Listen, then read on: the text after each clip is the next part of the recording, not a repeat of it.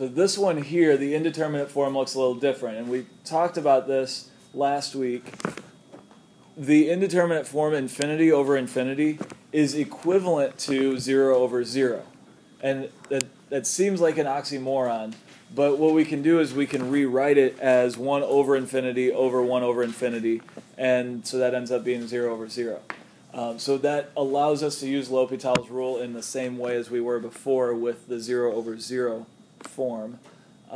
So in this particular example, secant is what? It's 1 over cosine, and tangent is sine over cosine. We're going to need to know that.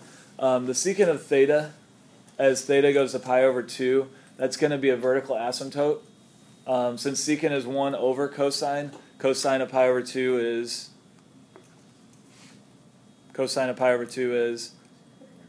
0, and 1 over 0 is going to give us infinity.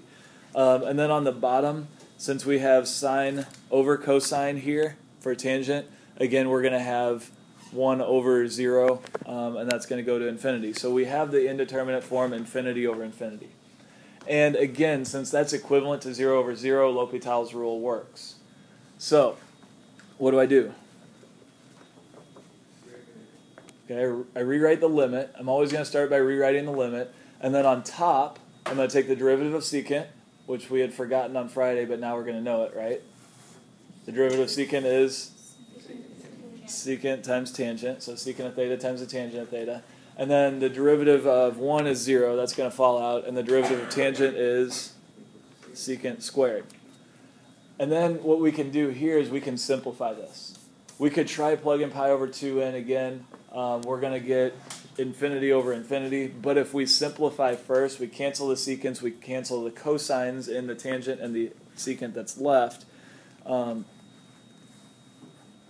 like that, we really end up with just the sine of theta. So as theta approaches pi over 2, sine of theta approaches, what is the sine of pi over 2? 1.